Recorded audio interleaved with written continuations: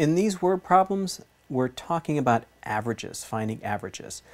Another word for average is the mean. So when you talk about statistics, which really this is a statistics problem, you'll hear words like median, mode, and mean. Well, mean is another word for average. And what that means is that you add up all of the numbers and you divide by the number of numbers that there were. Let's try that in this first one. It says all of the members of the Harvey family are very tall. Their heights are 81 inches, 78 inches, 71 inches, 75 inches, and 70 inches. What is the average height of the 5 Harveys?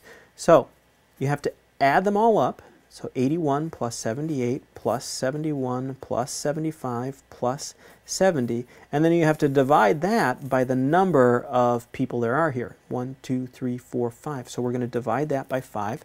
I'm going to do this on my calculator. 81 plus 78 plus 71 plus 75 plus 70.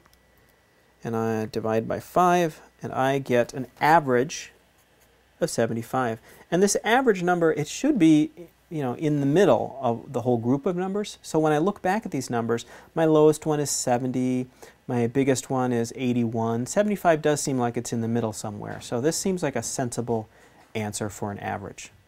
Let's try one more. This problem says there are 5 trees in Terry's front yard. He measures each tree to find out how tall it is in inches and writes the measurement on a sheet of paper. This is Terry's list: 98, 94, 41, 96, and 11. What is the average height of a tree in Terry's front yard? To figure out an average, we have to add them all together and divide by the number of items there are. So 98 plus 94 plus 41 plus 96 plus 11 divided by, and how many are there? 1, 2, 3, 4, 5. Oh, 5 again. Okay. And I take out my calculator and start adding those up. 98 plus 94 plus 41 plus 96 plus 11. And then I divide that by 5, and I get 68. And again, this number, this average, or this mean, should be somewhere in the middle of this whole group of numbers. The tallest one here is 98. The smallest one is 11. 68 is definitely somewhere in the middle of all of that.